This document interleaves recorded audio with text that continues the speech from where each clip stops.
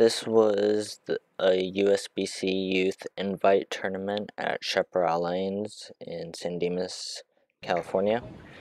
I shot 212, 244, 224 for a 680 series. Placed third, cashed, I think they said it was like 150 in scholarship. But it might be more because that's just a rough estimate they said they were giving.